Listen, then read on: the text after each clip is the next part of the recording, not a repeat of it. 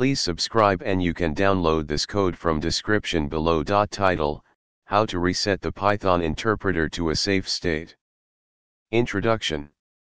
In Python, it's common to encounter scenarios where you need to reset the interpreter to a clean and safe state.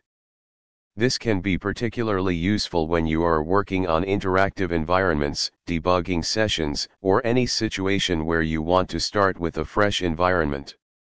In this tutorial, we'll explore different methods to reset the Python interpreter, ensuring a clean slate for your code. Method 1. Restarting the interpreter.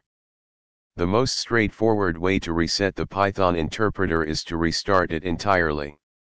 This method guarantees a clean slate, but keep in mind that it will also clear all variables and objects from the current session.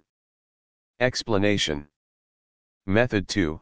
Using IPython magic commands. If you are using IPython, you can take advantage of magic commands to reset the interpreter. The %reset command is handy for clearing all names defined by the user. Explanation. Method 3. Using exec and locals. You can use the exec